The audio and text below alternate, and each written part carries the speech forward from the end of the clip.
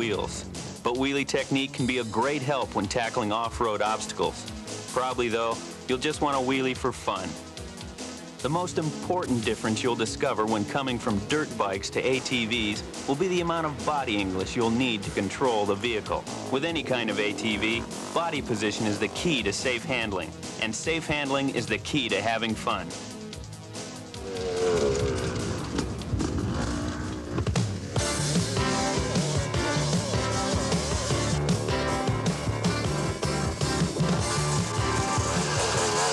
Wheelies not only look spectacular, but are an effective way to handle obstacles in both motocross and general off-road riding. Let's start with some basic wheelie technique.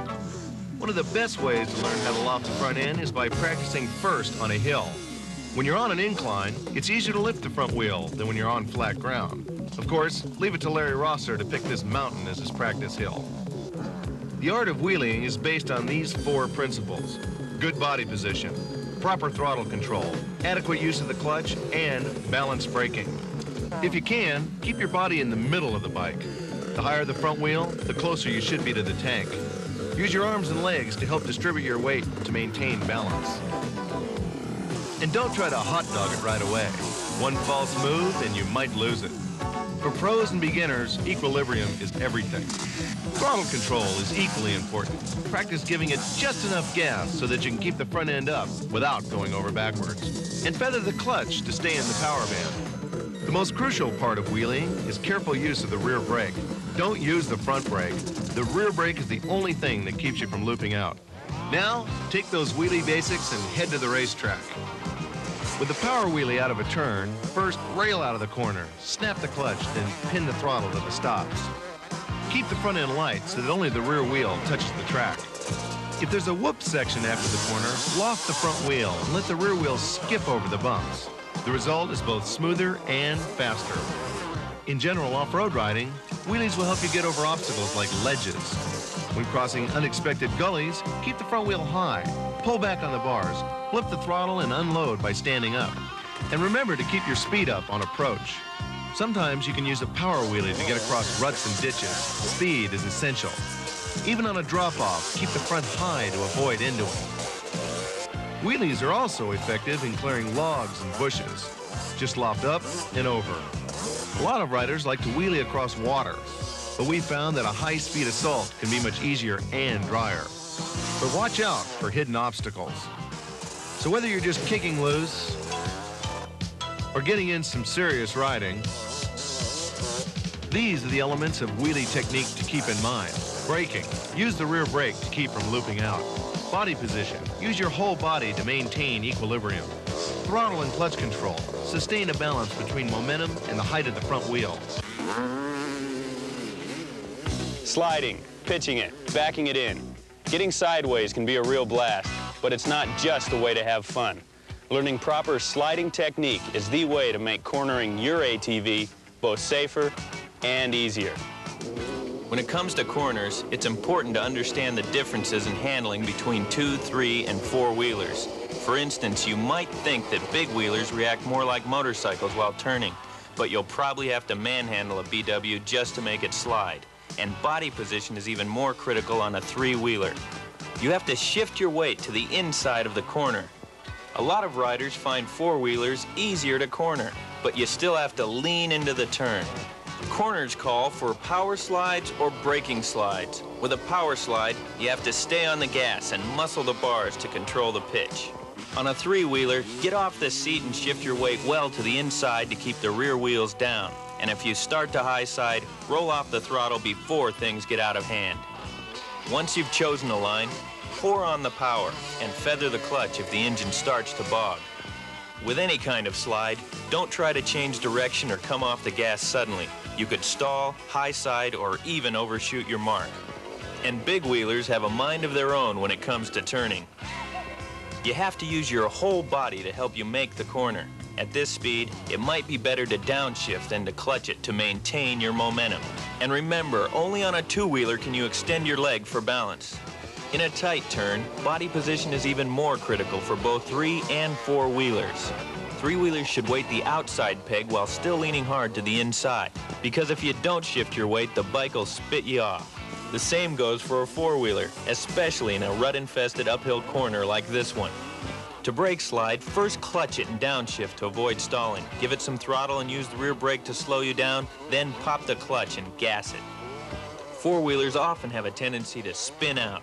Use the clutch and front brake to maintain control. BWs and three-wheelers can use the front brake on approach, but they should only use the rear brake when turning.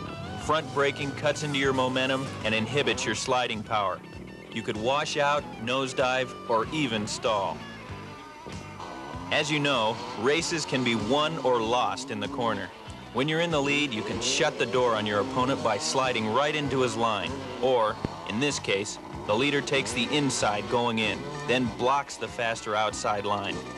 This forces the other rider to spin out when he tries to avoid a collision.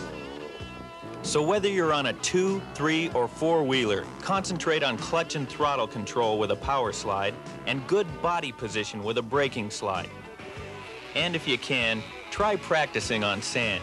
Mastering these techniques will help you get sideways only when you want to get sideways.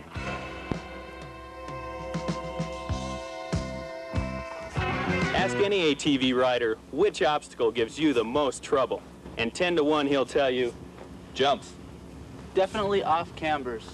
Both jumps and off cambers. Yes, these obstacles can be tough, but we'll show you how to handle them. A lot of new riders avoid jumps because they can be kind of tricky. But once you get the hang of it, you'll never go back to the flat. Whether you're racing on a track or riding on a trail, you'll need good body position and throttle control to make the jump. With any kind of ATV, you should approach the takeoff ramp in a neutral position. Wheels straight, weight centered. When you reach the lip of the jump, flip the throttle to help you get airborne. But in midair, stay off the gas unless your front end starts to drop. It's better to have the back wheels slightly lower than the front, both in the air and on landing. Remember, if you jump crooked, you'll land crooked. Correct your position in the air by tilting to the opposite side. And landing, that's the critical part of every jump. Big wheelers, be prepared for turbulence. These babies bounce. Three-wheelers, make sure that both rear tires hit at the same time. If not, you'll endo or high side. Watch how you land on four-wheelers. Their weight is more central, but you can still flip. Once you've touched down, gas it right away to minimize rebound.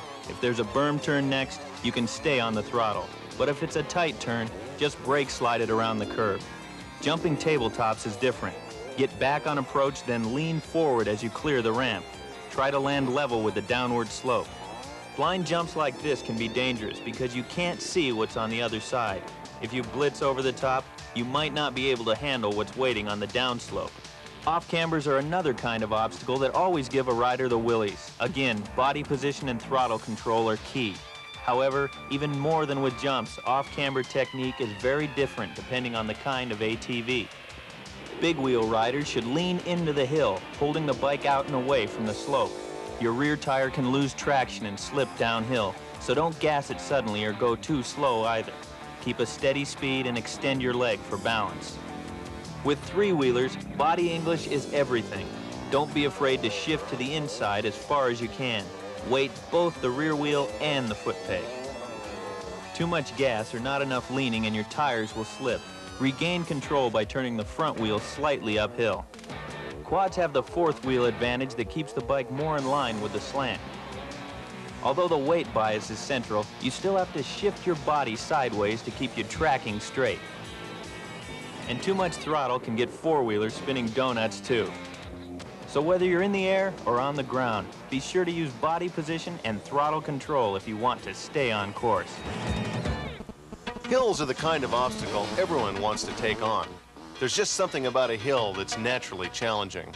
The steeper, the rockier, the ruttier it is, the more satisfied you feel when you make it to the top.